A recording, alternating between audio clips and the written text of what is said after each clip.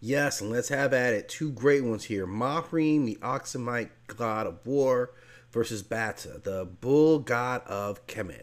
And right off the bat, I can tell you, man, Mahrem is going to take this battle, right? Look at this guy. He's got the dreads, he's got the eyes, he's got the war experience. He's equivalent to Ares. Whereas Bata on the other side is a bull of heaven who actually in life was a pretty gentle guy. I don't remember him actually killing anybody. I feel like he went through some stuff with his wife. She had him killed. He was resurrected. She had him killed again. And he was like reborn. So he's not the warrior type, whereas Mahrem is 100% there. I could see this guy. He's got the armor on. Although the bull representation always typically shows strength, I think in this particular case, I'm going to go ahead and say, Bata, you're going to take the L. You're going to be the loser on this.